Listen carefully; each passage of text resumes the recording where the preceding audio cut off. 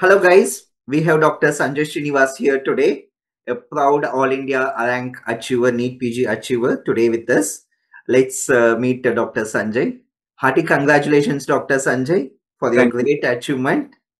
Thank you, sir. What's the feeling you had initially when you hear that rank? How you felt? No, sir, I can't. Still now, I can't believe because 57 is. I don't. I can get a 57 in ADR leaderboards. I won't come. I will come around within 50, but 50. I didn't expect 57, sir. Okay. So you're happy, your parents are happy with this Yes, result? sir. Obviously, sir. Yeah, okay. We also feeling very happy for your great achievement, Dr. Sanjay. Thank. Let's share with us how you started, how this journey started, and how it progressed. When Sir, you I'm. started this profession. Preparation wise, I'm an average student, sir. In my college, internship was pretty hectic, so we didn't get any time to learn. So when I was starting in ADR, I was from ground zero only, so from scratch. And to get into the routine of studying daily, 8 to 10 hours daily, it took more than 3 months to get into that routine.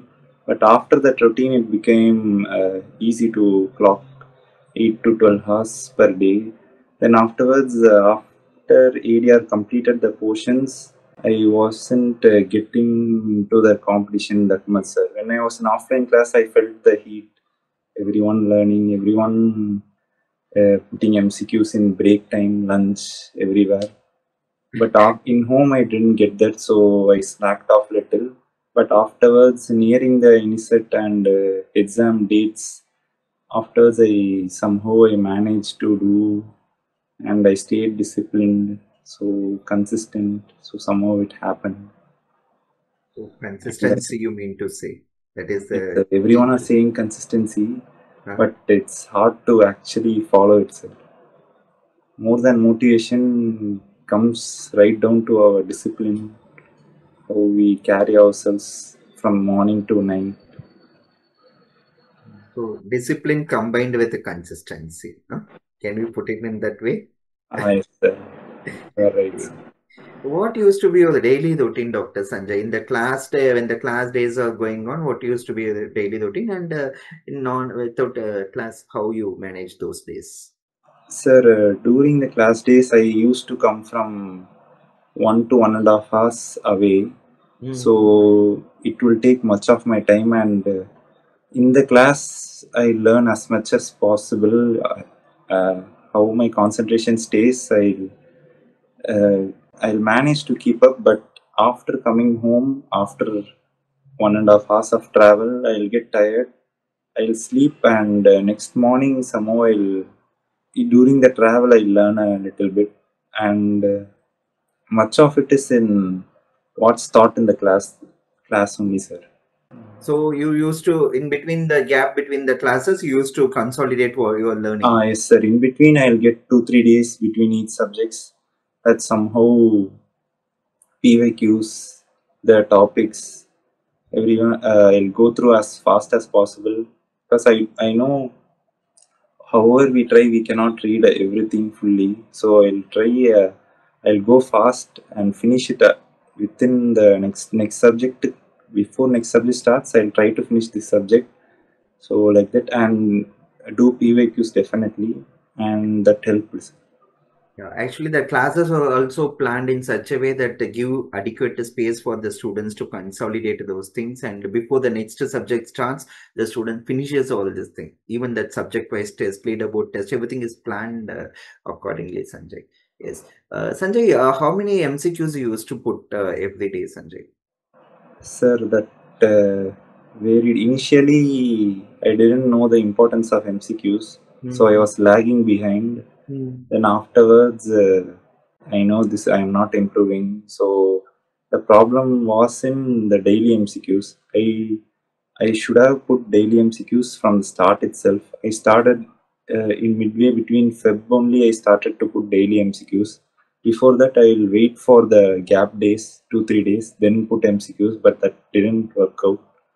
After Feb March, daily MCQ some 50 to 100 daily till before the NEET exams. That helped, sir. And nearing the NEET exam or any INSET, I used to put bookmarks. I used to view that fast. And previous year papers, not as questions but as papers, that will help a lot, sir. Final. That PYQ is actually that analysis of those things, and you mark down those things. Yes, sir. I know I can't review this. It will take a long time to review the whole. So I'll bookmark it and move along. And whenever I feel tired, I can't study, I'll see those bookmarks. So passively, I can save this time and put it here. Okay. How ADR, the workbook, and leaderboard helped you in this journey, Dr. Sanjay?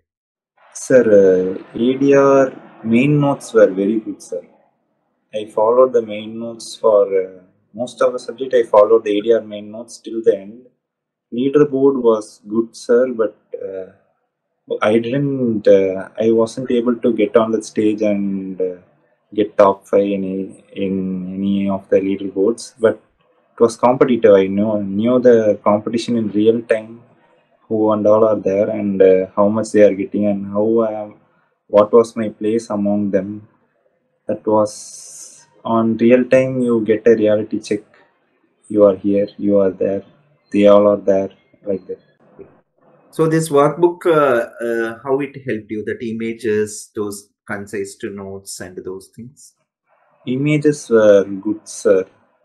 Images were good, and on addition to the main workbooks, we'll also see PYQs and added to that. Until the end, I followed the same thing till the end, so it helped. I didn't change source, one source. VSV, how it helped, Dr. Sanjay? Sir, the thing was, for finishing my main notes, I took a long time. I thought to finish page by page. That took a very long time. So I didn't actually have time for VSV because I programmed like I wired my brain like to see main notes. If I go wrong in a topic, I'll go visit where the main notes were. I'll know exactly where it is. So if I see some other thing, if VSV was good, sir, but for me main notes was much better. Yeah. But after at the end, I saw I uh, what is there? I saw VSV. VSV were good, sir. All the images were there. But for me, main notes was much better, so I followed main notes. Yeah, actually, I want to acknowledge that you followed a single source, that workbook, and that you consistently you maintained a keep on a thing and solved the MCQs based upon the though. And also you had this PYQs repeatedly this thing. So Yes, that thank you for that. And Sanjay, actually, whom you want to thank in this journey? Whom sir. all you want to thank? Obviously, you helped a lot, sir. You At the end of your pathology class, it was Uniset before 4 days before Uniset. Many of them skipped path class, but I know you took hematology for us, so I knew you were good. So I stayed till the end, and I saw you. You gave me some valuable tips regarding how fast to review it. That helped a lot. Apart from that, all the faculties were good. Main notes were good. How your family helped in this journey? They helped a lot, sir. They didn't disturb me or pressure me into going into a job, or didn't pressure me into taking whatever PG I got or seat I got in INSET or anything. They were patient till the end. What is your advice to your juniors, Sanjay? Those who are just starting now the preparation. Sir, stick to one source and don't worry about others going at their pace. They are too fast.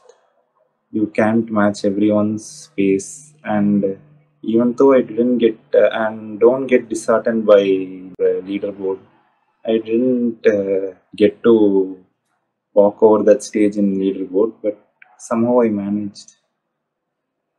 Yes, sir. So uh, don't get disheartened by anything. The exams are actually much different game than what GT leaderboard or everything. Good. Hearty congratulations once again. Which subject specialty you're planning to take? Medicines. Medicine. Okay. So wish you get your general medicine in your dream institution.